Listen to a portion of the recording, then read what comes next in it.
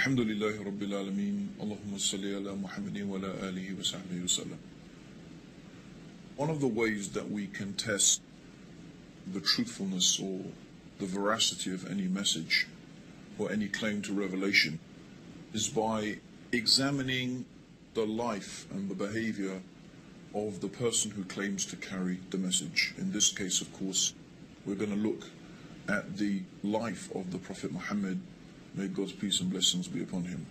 And we are going to look at the life of the Prophet Muhammad in an analytical sense, in a rational way. We want to ask ourselves or pose three simple questions, or three variant possibilities. The first possibility is that the Prophet Muhammad, or that any person in fact who claims to be a prophet, who claims to be receiving revelation from God, we can apply these possibilities to that individual, or in fact any individual who's making a claim about anything.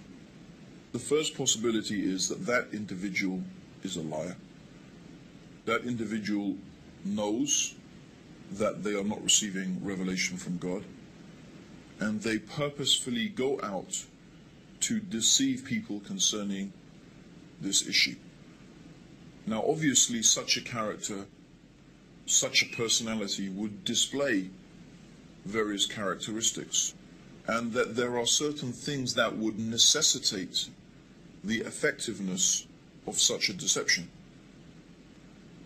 We'll examine those issues just in a minute. The second possibility is that the individual is not a liar. The individual sincerely and truly believes that they are receiving revelation from God, but they are deluded. They are perhaps suffering from some type of psychotic mental condition. Perhaps they are suffering some form of delusion, but the person sincerely and truly believes that they are a messenger from God. They're not lying, they're not deceiving, they actually truly believe it. And such an individual will also display certain characteristics, certain attributes, certain ways of behaving. And the third possibility is, of course, that that individual is telling the truth. That individual actually is indeed receiving revelation from God. What we want to do is apply this analytical approach to the Prophet Muhammad. And we don't have time to examine in depth and in detail the whole life and the character of the Prophet Muhammad. So what we want to do today, very briefly, is begin by discussing what the opponents of Islam have said in their arguments about the Prophet Muhammad. Now, being opponents of Islam, of course, they are not prepared to accept the third alternative, that Muhammad, may God's peace and blessings be upon him, was a prophet. So they have to find some other explanation. They have to come to some other conclusion as to why Islam is the way it is. How did the information in the Quran come to be the way it is? How do we explain the behavior and the life and the teachings of Prophet Muhammad and the whole of Islam? Since they can't accept that he is a prophet of God, they must find an alternative explanation. Now, one of the oldest polemicists against Islam was a man called John of Damascus. John of Damascus was a monk who wrote some of the first actual written attacks against the Prophet Muhammad. Of course, in the life of Prophet Muhammad, he suffered many attacks and many insults and many abuses by the Quraysh. But this was the first constructed attack against the Prophet Muhammad, and even these writings exist today. And John of Damascus posited the argument that Muhammad had invented Islam. He was a liar. The whole thing was contrived, the whole thing was invented. And in order to explain the information in the Quran, John of Damascus said that the Prophet Muhammad learnt it from a Nestorian priest. The Nestorians are a sect of Christianity. And he claimed that all of this information was learnt from a Nestorian priest, and others have proposed the same type of idea, that he had someone from whom he was gathering all of this information maybe some priests, maybe some rabbis. But anyway, this information must have come from some human source, someone who was well versed, someone who was knowledgeable in religious affairs, in legal affairs, and so on and so forth, who is feeding Muhammad this information. And that Muhammad invented this whole religion for his own personal gain. So this is one proposition. Now, some modern writers have taken that same approach, but they have tried to give the cloud, as we could say, a silver lining. They said, yes, Muhammad invented Islam, but his intentions were good. He invented it because he found his people in such a bad condition that he wanted to improve their condition, and he decided that monotheism and removing them from idolatry was the best path to their reformation. But it still leaves the question, from where did Muhammad get this information from that we find contained in the Quran and in the teachings of the Prophet Muhammad? It still leaves us with the position that he must have lied, he must have invented it, he must have got that information from somewhere. So this is one particular group of writers have gone down this line. And they obviously will not accept that the Prophet Muhammad is a messenger from God. The other group has taken a different approach. They examined the life of Prophet Muhammad, and they said that, well, everything we can see about this man, from his character, from his personality, from the way that he behaved, from his personal characteristics that he displayed to his wives, to his companions, and so on and so forth, shows that this man genuinely believed that he was a messenger of God, because he did not behave in the manner and with the characteristics of a liar. In fact, as we have previously mentioned, he was known amongst his people for his truthfulness, his trustworthiness, and his honesty. One of the nicknames that the pagan Arabs had given to Prophet Muhammad before he claimed prophethood was Al-Amin. And Al-Amin means in Arabic the truthful and the trustworthy. He was well known amongst them for his honesty, his truthfulness in his dealings, and his sincerity. And these characteristics the Prophet Muhammad continued to display throughout all of his life. And so they said, well, the Prophet Muhammad manifested this apparent and obvious sincerity and truthfulness. We don't find duplicity in his character. We don't find deceitfulness in his character. So they said, no, we cannot accept that the Prophet Muhammad was a liar. Therefore, we believe that he was deluded.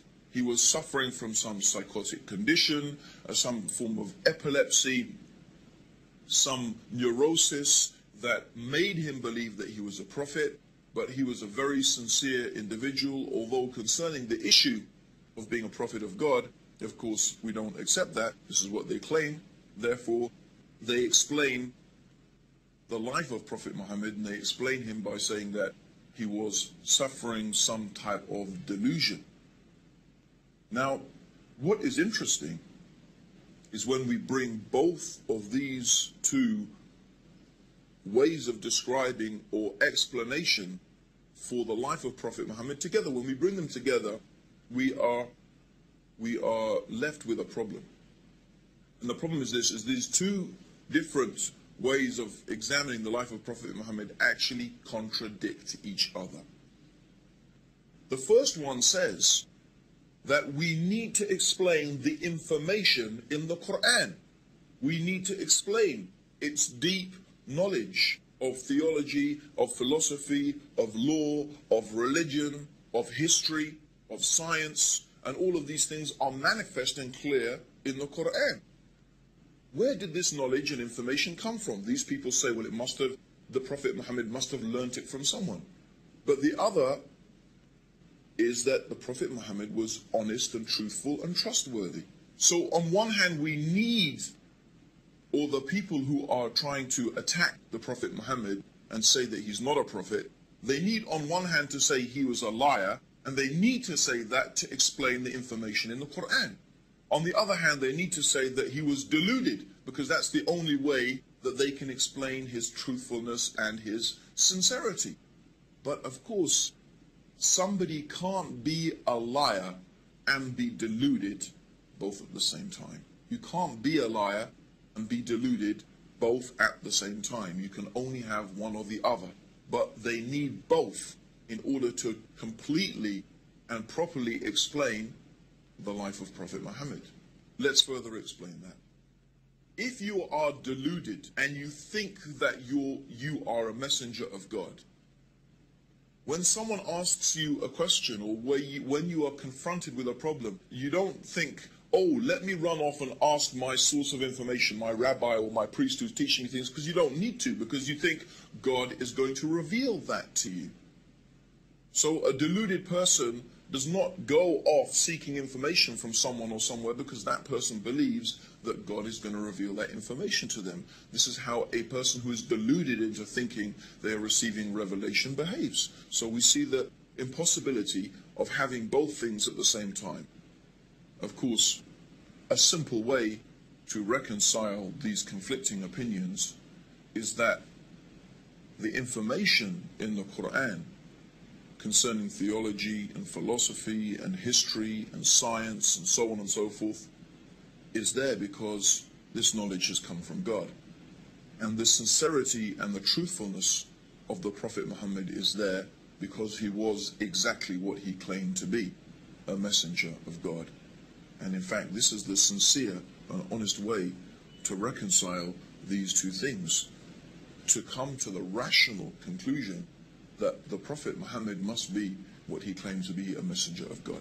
Now, I just want to use 3 incidents from the life of the Prophet Muhammad. There are so many that we could use and so many things that we could illustrate our examples with from the life of Prophet Muhammad. In fact, I do encourage everybody to get hold of a good, authentic life history of the Prophet Muhammad written by a Muslim and read it for yourself. And I am sure that if you are sincere and you are honest to yourself, that you will be convinced that this man is a messenger of God. But I want to take only a few examples.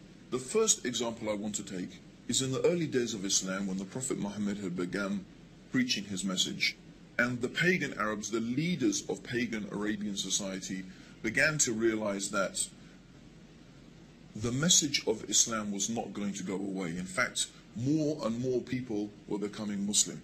And many of them were slaves and women, the most downtrodden and exploited people in society. And they began to see that Islam had the potential to upset their whole social structure and their status quo and their control over society. So they came with a proposition to the Prophet Muhammad. This is the leaders of the pagan Arabs. They said, look, if you want to be our king, if what you desire by calling people to this religion is to be our king, we will make you our king.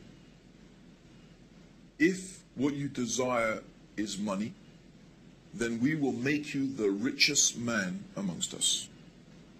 If you desire women, name whatever women that you wish, and we will take the most beautiful women of Quraysh and marry them to you. And if you are suffering from some illness or from some disease that you say this spirit comes and talks to you, we will spend any amount of money and do whatever we can until you are cured from this illness. So if we really think about this offer that was made by the pagan Arabs to Prophet Muhammad, every possible worldly motivation is there. Do you want to be the king? In other words, if the Prophet Muhammad is seeking to be a ruler and to be king, they'll say, we'll make you our king. You want to be rich? If that's your motivation, we'll give you money. You want women? We'll give you whatever women you like. You have some problem, you have some disease, we will spend whatever it takes until it is cured. What is there? What worldly offer is not contained in this offer? It's all there. If the Prophet Muhammad was motivated by any worldly needs or by any worldly desire, he could have accepted their offer and it would have been satisfied. So what was his reply? His reply to his uncle is famous. In one of the books of Sirah, it is mentioned that, "Oh my uncle, if you give me the sun in one hand and the moon in the other, I will never leave off calling to this message. Or in another time he said to his uncle that I cannot abandon calling to this religion and to this message any more than you could take a torch and light it from the sun. So clearly, the Prophet Muhammad was not motivated by worldly desires. And we have to again pose the question, is this the manner of a liar? Is this the manner of a deluded person? Then another amazing incident that we want to narrate is when the Prophet Muhammad first publicly called people to Islam. A truly remarkable thing happened. He stood on the top of a mount, of a particular hill in Mecca called Mount Safa. And traditionally, this was a place where if Mecca was being attacked, someone would go and stand on the top of this hill and shout a warning to the people that the city was being attacked. So the Prophet Muhammad went to the top of this mountain and started shouting and calling the people. So the people came, and all of the tribes, everybody came, and if the leader of the tribe did not come, they sent a representative. And so when the people were gathered in front of him, the Prophet Muhammad started calling the various tribes of Mecca by name. Oh, tribe of such and such, oh, tribe of this and that, calling the different tribes. And then he said, I have come to warn you of a terrible punishment from your Lord. I have come to warn you of a terrible punishment from your Lord. When one of the uncles of Prophet Muhammad heard this, his name was Abu Lahab, he started insulting the Prophet. He started cursing the Prophet Muhammad. May your face be rubbed in the dust. Is this what you wasted our time for, Muhammad? For this? You wasted our time for this? We could have been earning money in the marketplace and you wasted our time for this? And this is when some verses of the Quran were revealed. These verses of the Quran are very well there. It's one of the short chapters at the end of the Quran. Tabat yada abi lahabin wa tab. But very briefly, that's not the whole chapter, but what the meaning of this chapter is that this small verse of the Quran is saying that you, Abu Lahab, and your wife, you are going to be in the hellfire because of your persistent disbelief. Now, Abu Lahab was a character that whatever the Prophet Muhammad said, this man would contradict it. In fact, when the Prophet Muhammad used to go and try and teach the people and talk to them about Islam, Abu Lahab would follow behind him, and then he would warn the people and say, this man is a liar, this man is trying to misguide you, don't listen to him, will you abandon the religion of your ancestors, and so on and so forth. So every time the Prophet was trying to call the people to the beauty of the worship of the one God, to this true religion, this man would contradict him. When all this man, Abu Lahab, ever needed to do to almost demolish Islam was to testify that there is only one God, Allah, and that Muhammad was the messenger. And then he would say, well, I'm a Muslim now, but what are you going to do with this verse of Quran that says that I'm going to be in the hellfire and that I will die a disbeliever?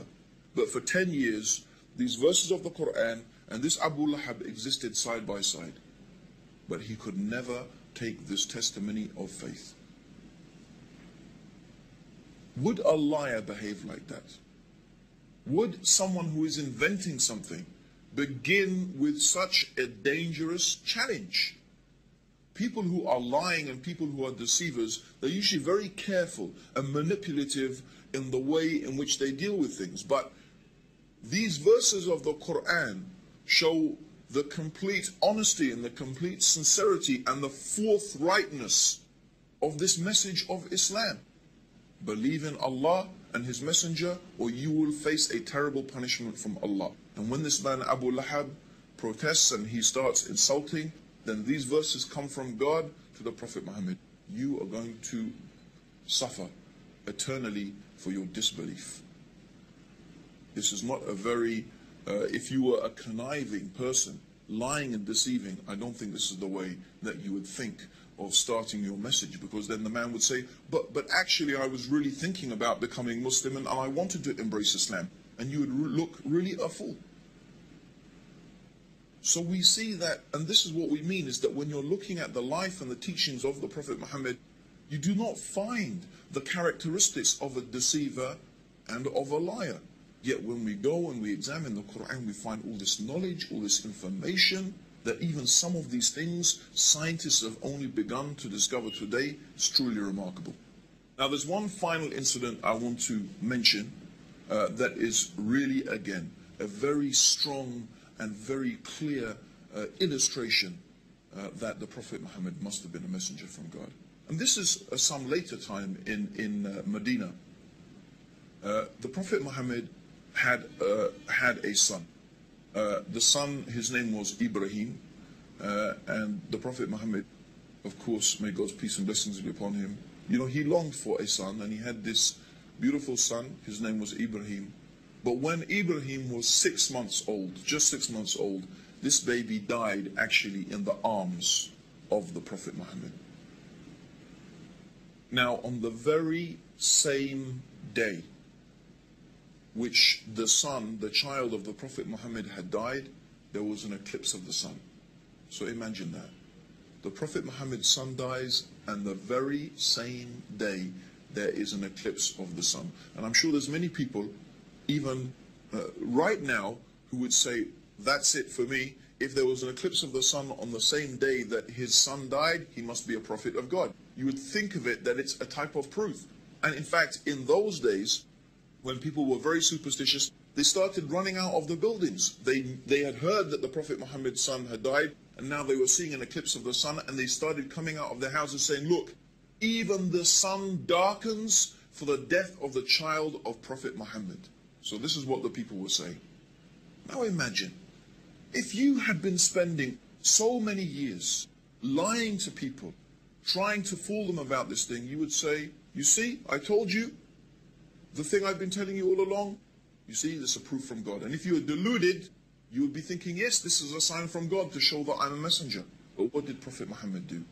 He called the people and he said to them, and when he called them, he assembled them in front of them, he said, this is just the sun and the moon. And they are from the natural ayat of God, the natural processes that God has made. And the sun and moon does not eclipse or rise or set for the death or the birth of any man. So when you see this, pray to your Lord. Is this the words of a deluded person? Are these the words of a liar? No. These are the words of a man who was exactly and truly what he claimed to be, the last and final messenger of God, who has brought the guidance for the peace and the benefit of all humanity until the day of judgment.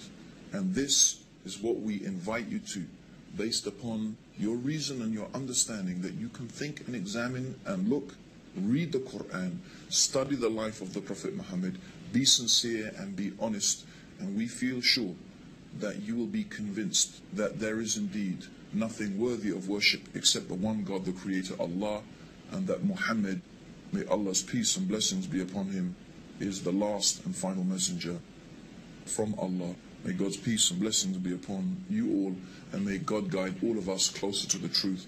Assalamu alaikum wa rahmatullahi wa barakatuh. Please subscribe to our channel. Kindly like, share and comment on our videos. If anyone benefits because of your like and share, then God may provide you with unlimited reward, which is called Sadaqatul Jariyah in Islam. Sadaqatul Jariyah is continuous rewards received for good actions, deeds, and spreading knowledge. It is a gift that not only benefits us in this life, but also benefits us and our loved ones in the hereafter. According to the hadith of the Prophet, peace be upon him, narrated by Muslim, when a person dies, all the deeds end except 3: a continuing charity, beneficial knowledge, and a child who prays for them.